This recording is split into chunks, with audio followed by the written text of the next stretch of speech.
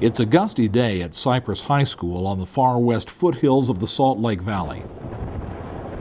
These winds have a double benefit for this school and its students. Cypress is now one of only 4 Utah schools that are getting some of their electric power courtesy of an 850 kilowatt-hour wind turbine.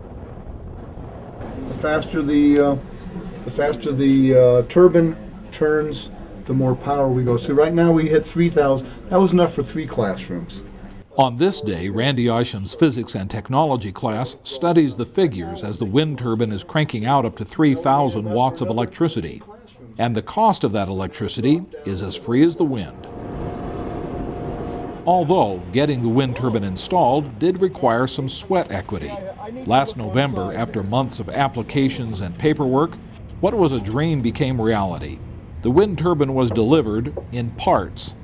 By design, the physics students and their teacher learned as they helped assemble the turbine. 3 classrooms worth. It'll do enough lights for 3 classrooms. Rocky Mountain Power's Blue Sky Renewable Energy Program paid for the wind turbine generator for Cypress High.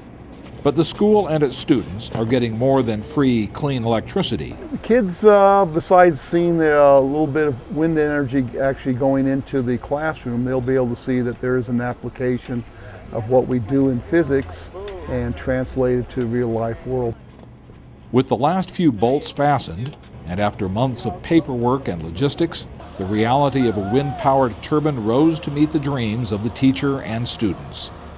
And this actually helps, it's good for us because we're learning, and then it's good for our school just because it's helping us, we're going to save a lot of money, and then kids are learning.